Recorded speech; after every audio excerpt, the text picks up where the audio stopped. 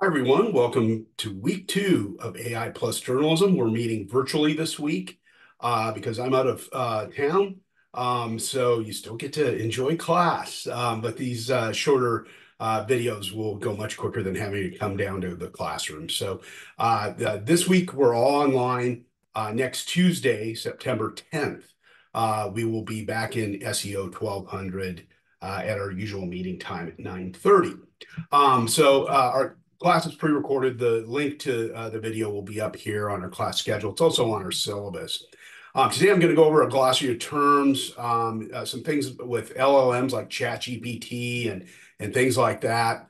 And then on Thursday, we'll get into prompt writing resources as well as your AI tools presentations. You'll sign up for a time for that.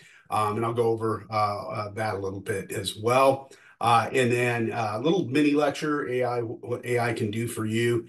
And then a little more work with ChatGPT, Gemini, Copilot, Perplexity, and Claude, which are the large language models we'll use in this class. You should have those accounts set up by now. The free versions of them, you don't have to pay for them. The only paid one we're doing is Midjourney, which is nice. So you're going to save a lot of money that way because we don't use textbooks for this course. There we go. So let's just start at the top here. This is the week two schedule if you want to open it up and follow along. We have this first link here, which is the AI glossary of terms. And that is right here.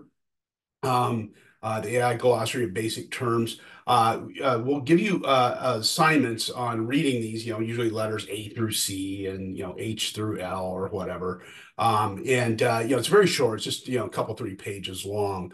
But these are terms that I'll be using quite a bit in class. What is a LLM? What is a large language model? What is an application programming interface, an API? These are terms that you'll need to understand to keep up with the class. We will work them in to some assignments as well. So just make sure you're keeping up with the readings on these. Very good thing to do.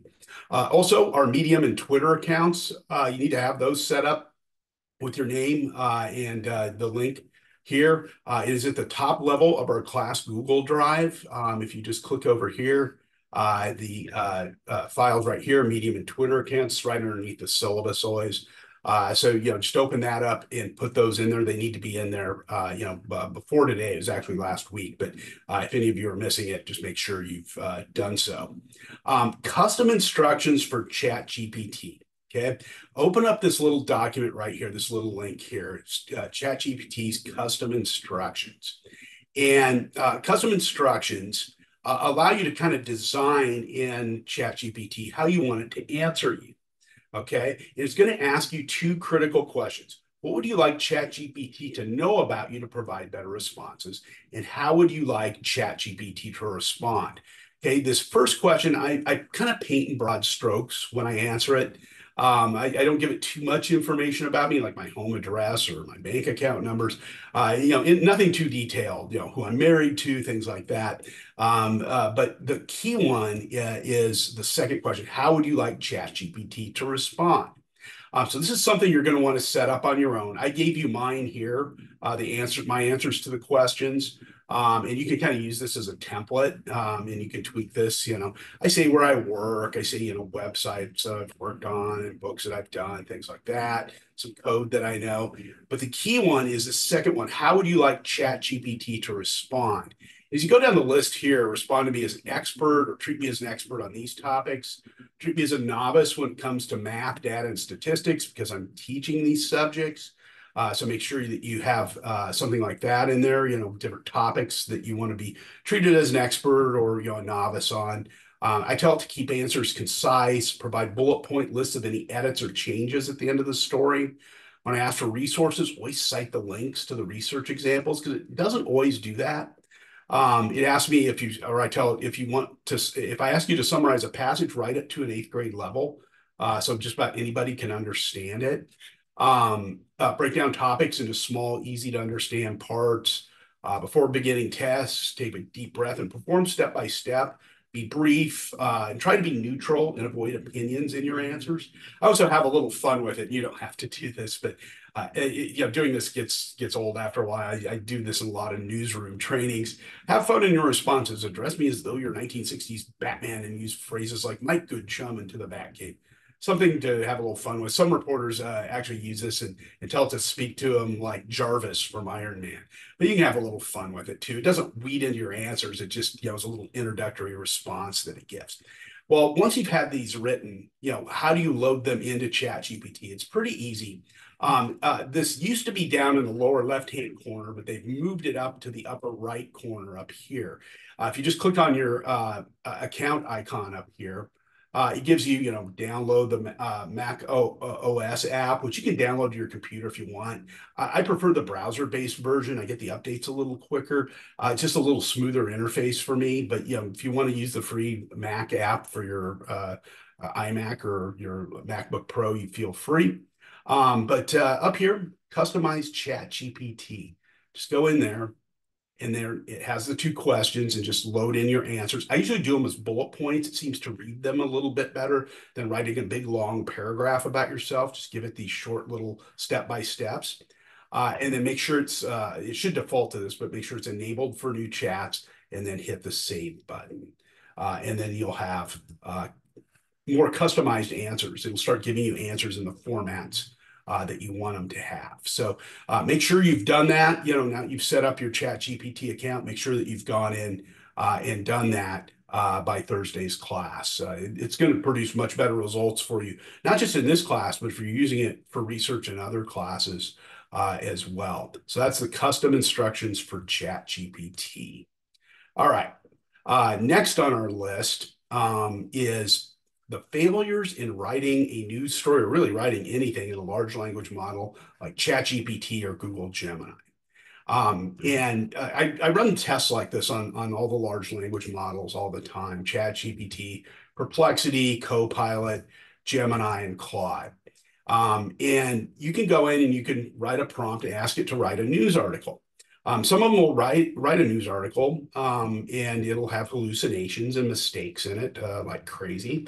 And we actually tested this out about a year and a half ago. My students just finished covering the Chicago mayoral election for Redline Project. And I asked them, when they came back into class, we had a little meeting about the coverage. And I asked them, I go, see if ChatGPT and large language models can write a better story about the election than you. So they started writing prompts asking the different large language models to write a news story about the 2023 Chicago mayoral election runoff.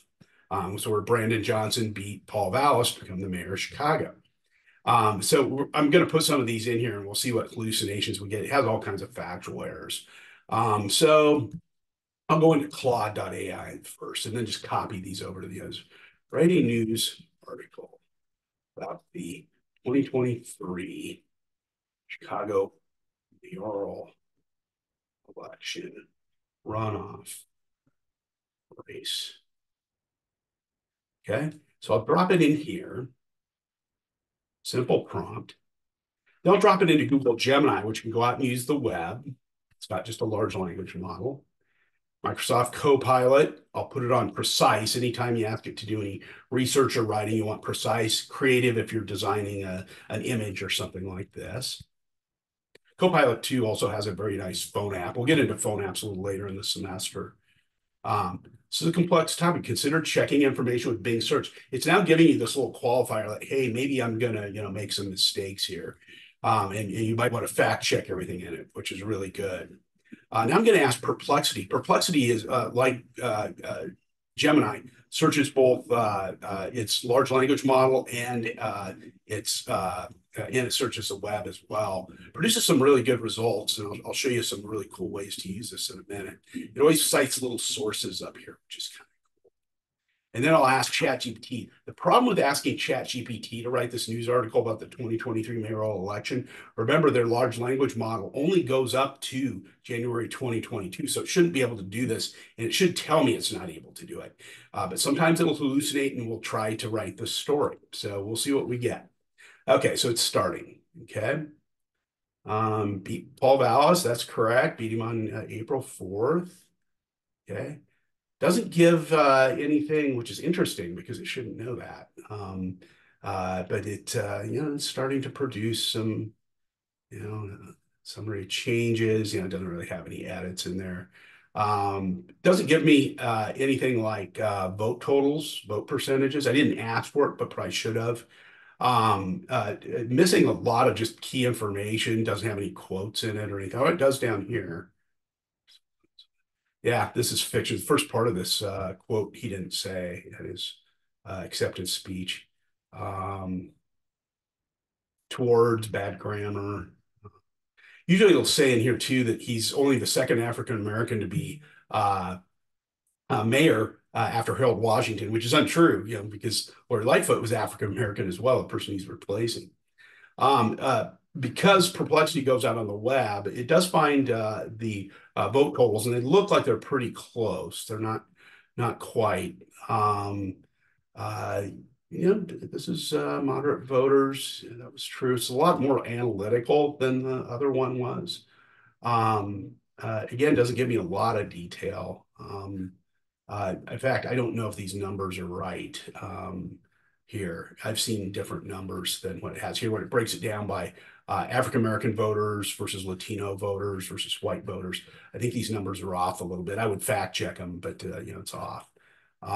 Copilot, again, gave me a little more detailed numbers, but they're off a little bit from what the other LLM did. Uh, has some city council races that most of these people aren't running. So some of these people weren't even running. So it has that mistake in there that you'd have to catch. Gemini, kind of does, I'm still trying to figure this out. Try Google search, which is interesting. I'll give it a good response. It probably shouldn't be writing news articles. We'll see what Claude gives us. Oh, big mistake here. Nobody required the 50% vote.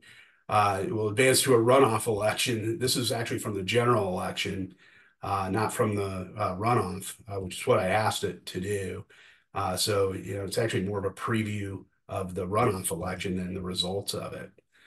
So this one, it kind of messed up on this one. But a lot of times it'll have some bad facts in there as well as you're going through and fact checking the article. So the general rule in this class is don't use it to write stories, okay? Because it'll make mistakes. And it's also not your work. You can use it for research. You can use it for analysis of data. We'll show you how to do that.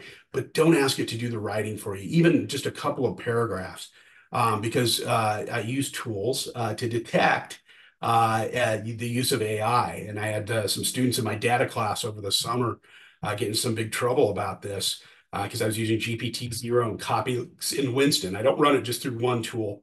I run it through multiple tools to make sure it's not, hallucinating or making a mistake and, misreading the student's work.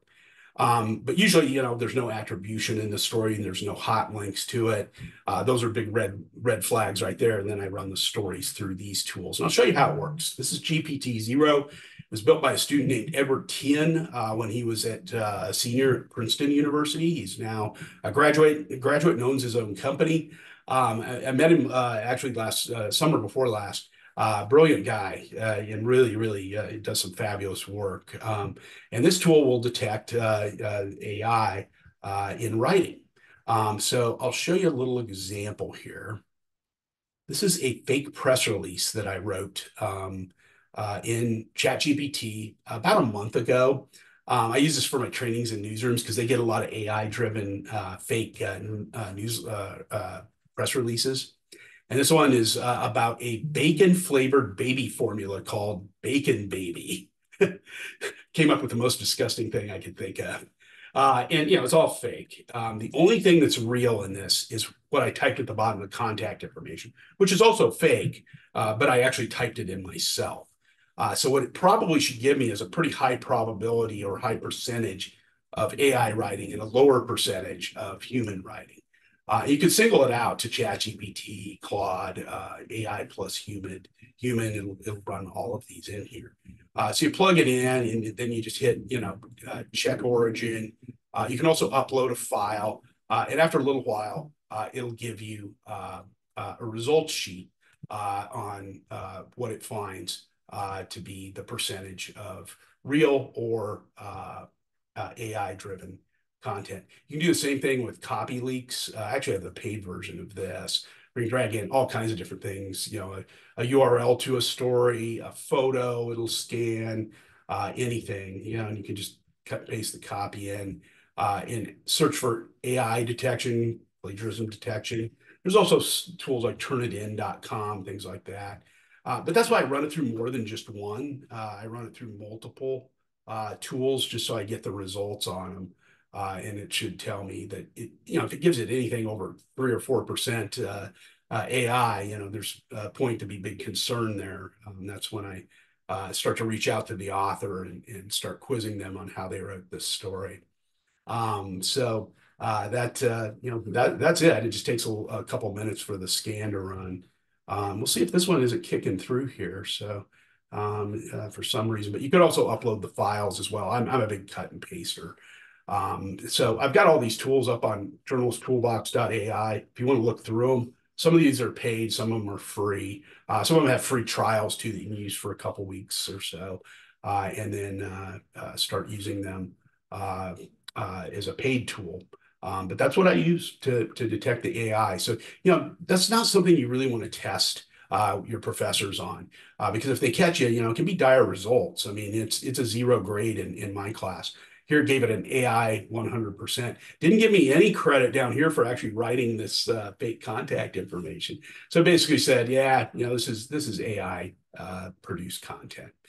So keep that in mind. Don't take shortcuts. If you're writing something for this class, write it yourself. You can use it for a little bit of editing or analysis, that type of thing. And I'll teach you how to do that here and do it properly. But don't, cheat yourself and get into trouble for doing something with AI that you shouldn't be doing, which is, asking it to write a term paper for you, write an article for you, things like that. And even when we do use it for editing and other things, it's very important that, we take and use these tools and disclose that we are using them in a little note at the beginning of our article, editor's note. I used AI to write the headline for this story or whatever.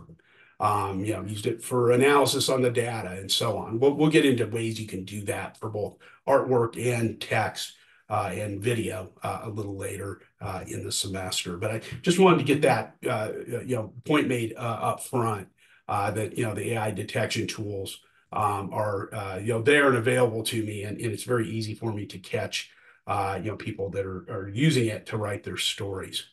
Some quick tours of ChatGPT, Claude, Perplexity, Copilot, and Google Gemini.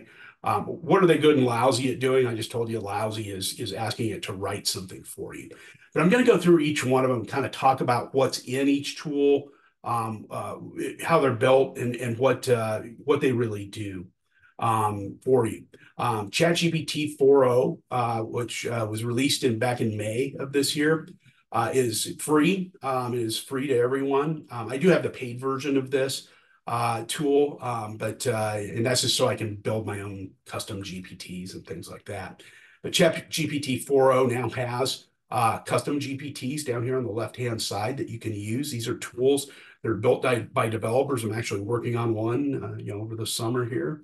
And you can open these up and they do different things like design graphics.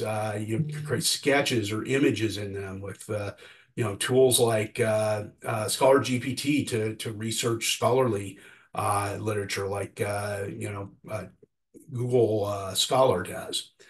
DALL-E, you can create really cool images with this.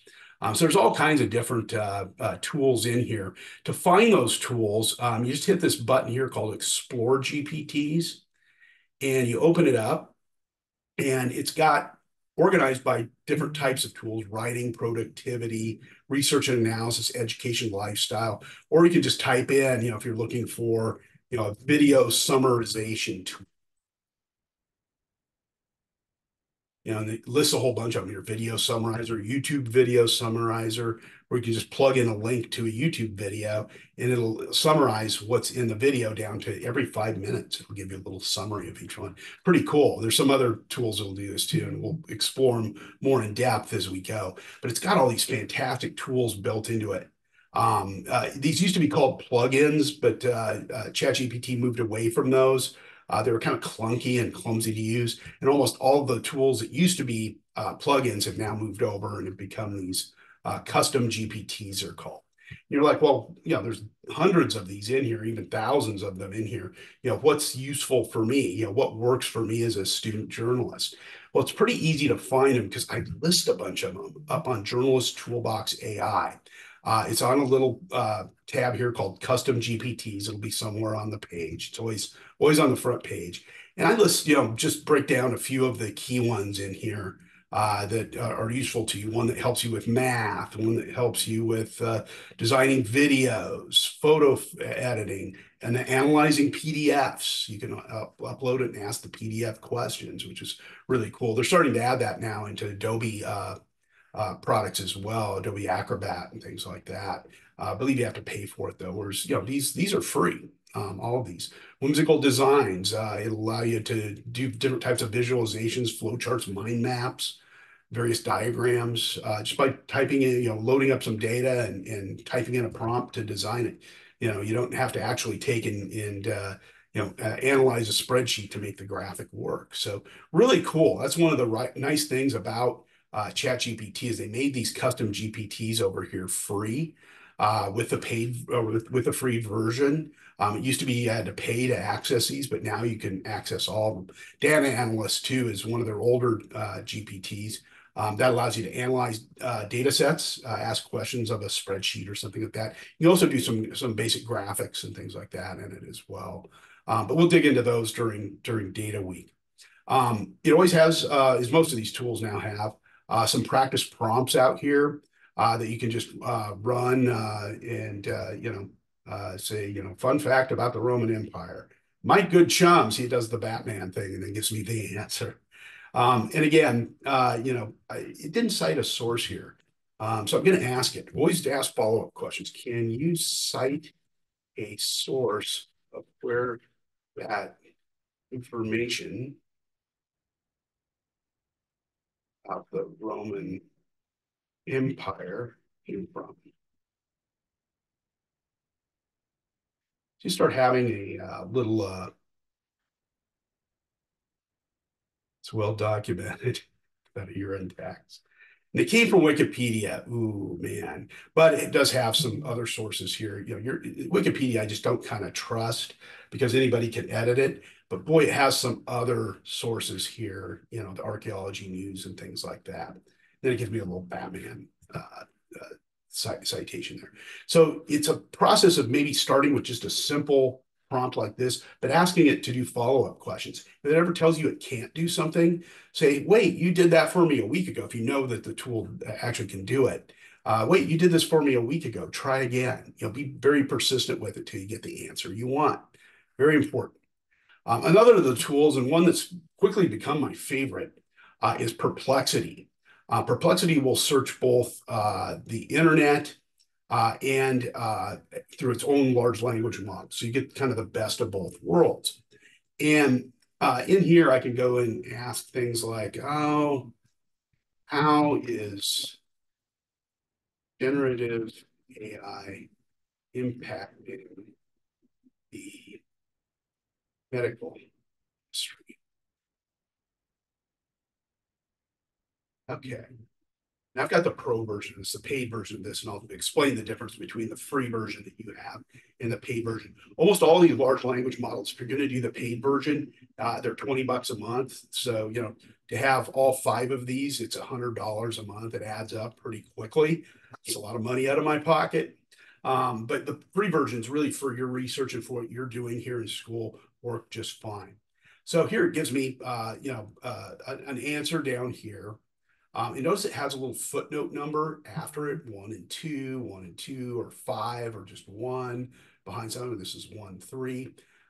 It's citing the information from these different footnotes, 1, 3, and then I can view the two others over here to list them. If I click on the sidebar there, it'll list all four of them, and then I can check through to them or and save them, or click on them and actually go to the web page. So that's how I'd fact check any of these stats here. I'd go in and make sure that, okay, it's under number 2. I would go into that website then and look through it and find that citation. This took me to the home page. Usually it'll take you to the exact page the information's from. So that's kind of interesting. It failed me a little bit there, but at least it gets me to the website that it came from, and I could search it and double check it. But it summarizes things really well. It uses the subheads, gives me some follow-up prompts where I can ask it more questions, what are the potential health risks of using generative AI in healthcare?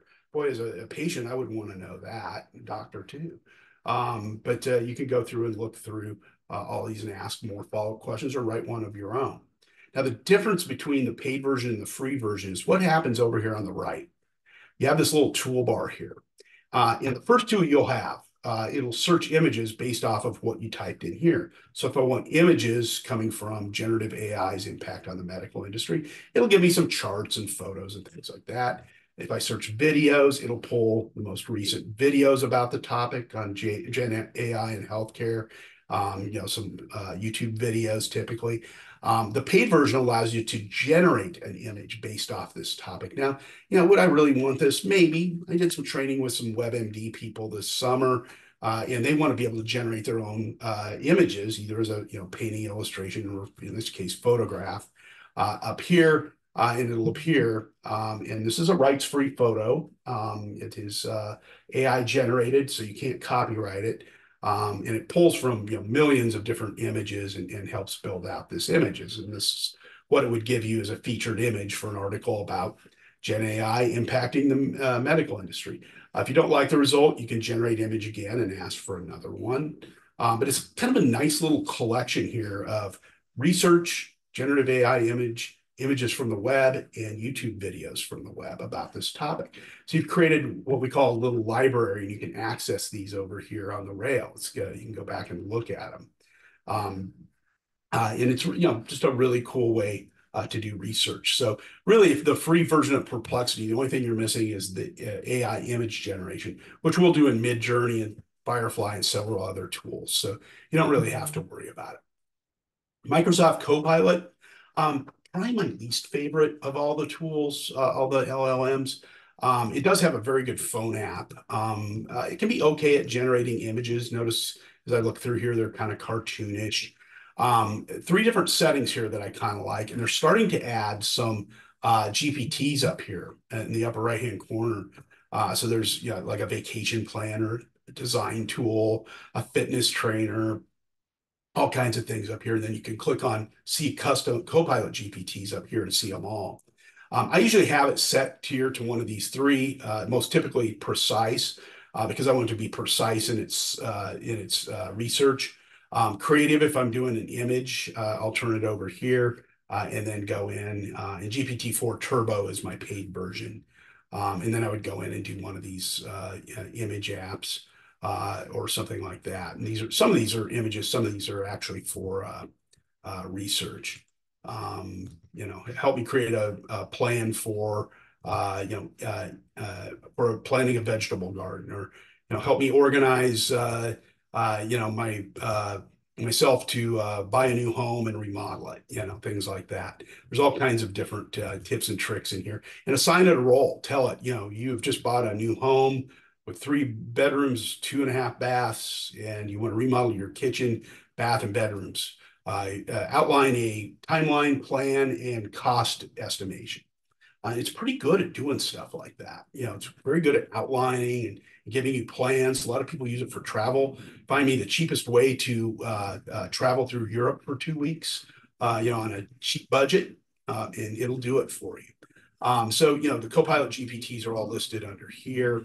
They don't have too many right now. There's 4 or 5 of them. They're just starting to develop them. They'll eventually release this so everybody can start developing these apps. Sometimes they're journalists. Some of these ChatGPT GPTs were built by journalists. Nebraska News Service has one. Headline Hero was built by journalists. So, there's a lot of cool tools there built within these tools that you can take and use. Google Gemini, again, you want to probably give it a lot of feedback when you get answers here. It does explain how it works here. I have the advanced version here. You'll use the regular Gemini right here. Not much difference between the two. Just it performs a little faster. And things like that. It does give you some default prompts up here, like most of the tools do, to give you some ideas. Give me some videos for modeling a kitchen. Just ask it something simple. I asked it for a few videos. Here it is, epic 10-month kitchen remodel. Wow, that's too long. But there's some others that, walk you through, what you need. And I could give it some follow-ups and, no, I want something more specific about budget. This one here mentions budget and things like that. I can just keep asking follow-up questions before I get what I want. If you don't like the answer it gives you, you can ask it to regenerate here. Most of these have a regenerate button on them. So you can ask the question again. Claude is very good at editing, which we're going to get into in a future class. Very good at editing and also analyzing data. So you load a data set in here with the little clip here and just attach the file. It tells you what kind of file types it supports. It'll support, anything 10 megabytes or less. And Google Docs, images, spreadsheets. You can ask it to extract text from an image. So maybe if you've got a handwritten note or something like that, you can transcribe it. And they just added this feature in May, so you can go in and upload an image and tell it where to start in the image, and it'll go through and it'll pull the data out of there, right out of the photo of what's up on the board. So maybe if you've got a prof who uses a lot of whiteboard, I don't, but if they use a lot of whiteboard, take a picture of it, saves you time having to jot it all down. Do double check it, but you can load it right in here during class, and bingo, you got it. You hit copy, and you've got a copy of it. But just double check it to make sure. Sometimes this uses optical character recognition software, OCR. It can get a little tricky, and I'll show you some other tools that do this as well, Pinpoint and some others. But sevens can often look like L's, threes and eights often get confused. So do proofread any of your work that you pull out of the OCR tools, whether they be in Claude or anything else. So we'll be using all 5 of these, in different modes and at different times throughout the semester for images, data, and so on. But I just wanted to give you this little overview of the tools and what they are very good at, what each one kind of specializes in. Anytime I'm trying to do something, I never use just one tool. I run my prompts through all 5 of them because it'll change. Some will get better than others at certain times at editing or, at doing research or, data analysis, things like that. So I usually run it through all 5 just to see, hey, what's been added to this tool? How has it learned? Because AI learns 24/7, 365. What has it learned over time? And I still can't get over this ancient Rome fun fact. It's so wild. And you'll learn about all kinds of really cool things. So homework, pretty light. I want you to read this Financial Times article about how Gen AI works. It's a fun, little scrolly telling read. You scroll through it and new things pop up. And it kind of explains how Gen AI works. We talked about it a little bit last week and in lecture. We'll get to it a little bit more on Thursday in its lecture, in that class lecture. There's a little 7-minute video series UNESCO has built. I took a class from them over the summer. And go ahead and play that video through. It's very interesting. And then look at this Pew Research study on ChatGPT. You'll be surprised, this is from July, so it's a little over a year old.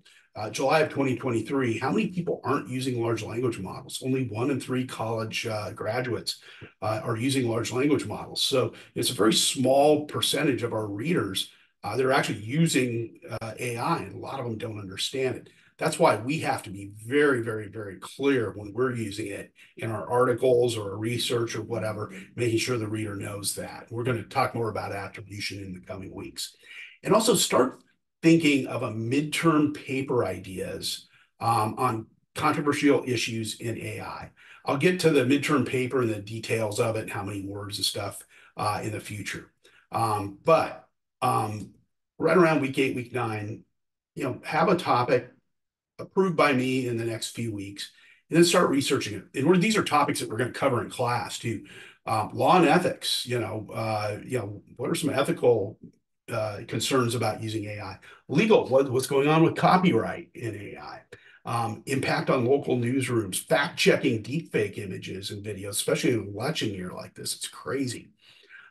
Failures of media companies to automate the news. That's a pretty good topic.